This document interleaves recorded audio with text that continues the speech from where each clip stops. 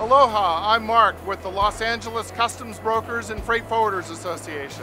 I don't normally come to the terminal. Most of the day is in emails and communicating with people around the world and are making arrangements for freight and finding out how much it's going to cost to move cargo from point A to point B. A freight forwarder is kind of like a travel agent. Instead of sending people from one place to another, we move freight from one place to another.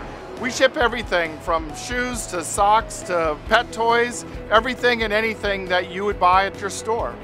What's really challenging about this job is that you're dealing with the world events all the time. So you may have the Icelandic earthquake to the tsunami in Japan and Fukushima, and all of those things affect how cargo gets routed around the world to its ultimate destination. It's fun because you get to be aware of what's going on around the world around you and then incorporate that into your job. For more career profiles and information about Port of Long Beach educational programs, visit academy.polb.com.